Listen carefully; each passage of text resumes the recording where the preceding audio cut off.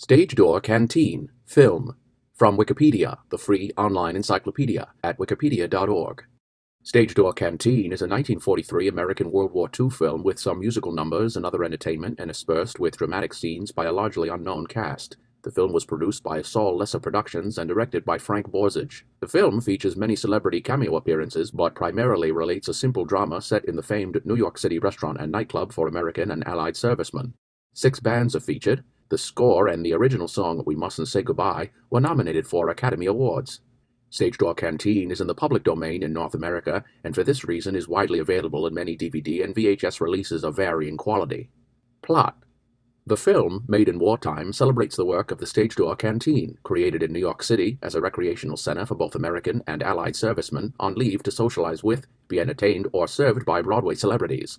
The storyline follows several women who volunteer for the canteen and must adhere to strict rules of conduct, the most important of which is that their job is to provide friendly companionship to and be dance partners for the often nervous men who are soon to be sent into combat. No romantic fraternization is allowed.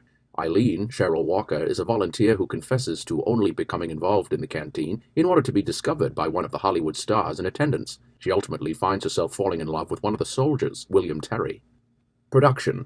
Stage Door Canteen was made under the auspices of the American Theater Wing. The actual Stage Door Canteen in New York City was a basement club located in the 44th Street Theater, and it could not be used for the filming as it was too busy receiving servicemen. The settings were recreated at the Fox Movietone Studio in New York and at RKO Pathé Studios in Los Angeles.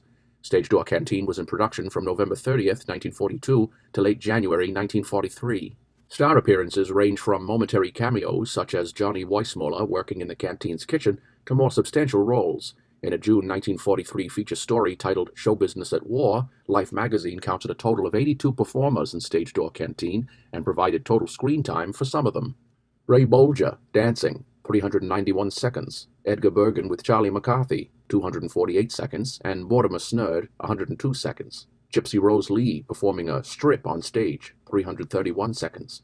Gracie Fields singing the Machine Gun Song and The Lord's Prayer, 197 seconds. Catherine Cornell serving food with Aileen McMahon and Dorothy Fields and reciting from Romeo and Juliet, 113 seconds.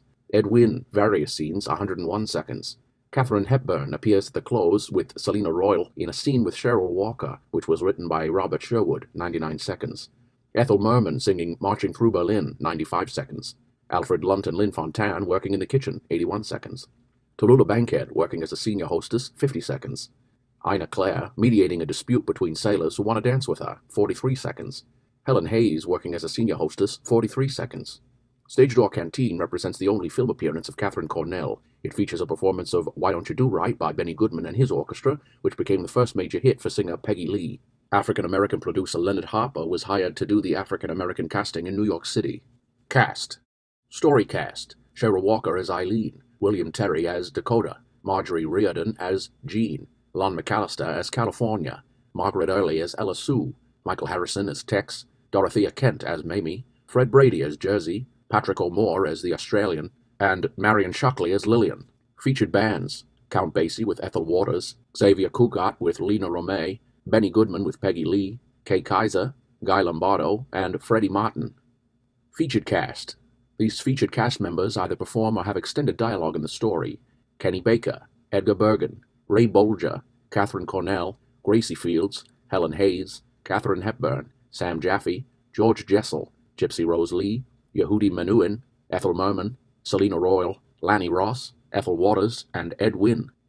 Cameo appearances. These featured players make brief appearances in the film.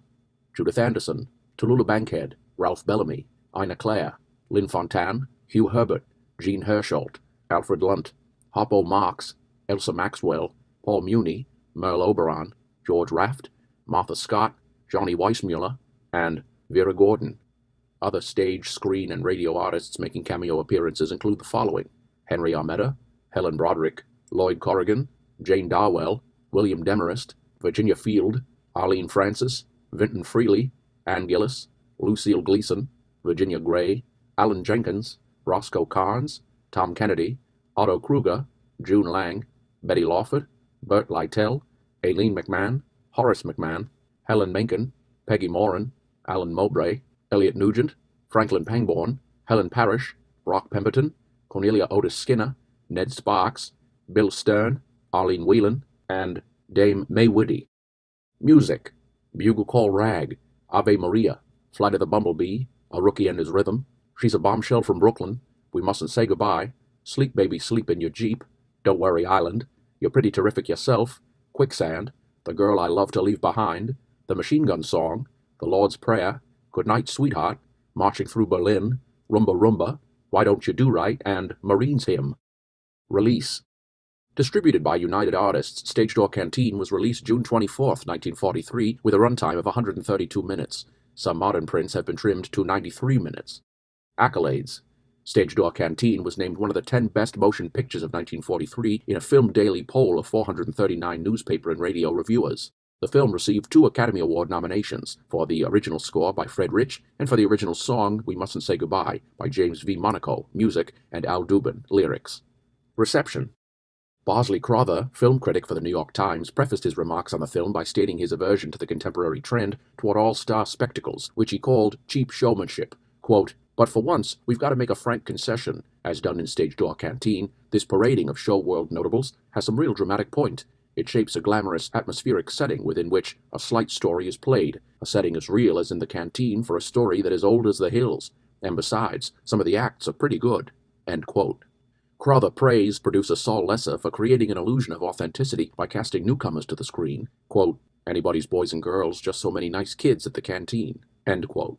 He credited the film for catching the generous spirit of show people wishing to do their part to help win the war. As a general rule, he concluded, this writer is depressed by a bandwagon of stars, but this is one time when the spectacle really brings a lump of pride to the throat. All proceeds after Lesser's 8.5% were donated to the American Theater Wing and its allied charities. The film was such a success at the box office that Lesser was able to turn over $1.5 million, the equivalent of more than $20.5 million today. Patriotism, entertainment, and romance mix badly, wrote modern critic Pauline Kael, who looked back on the film for The New Yorker. Many famous performers make fools of themselves. Katharine Cornell, Katharine Hepburn, and Paul Muni fare a shade worse than most of the other 50-odd famous performers. Ray Bolger and Ed Wynn come off rather better. Kael termed the film depressing, and particularly criticized Delmer Dave's horribly elaborate narrative. Dave Kerr of the New York Times called the film, quote, "an interesting document on World War II," end quote. See also 44th Street Theater, Hollywood Canteen, Thank Your Lucky Stars, Cowboy Canteen, and Show Business at War. This audio was recorded on the 4th of July, 2019.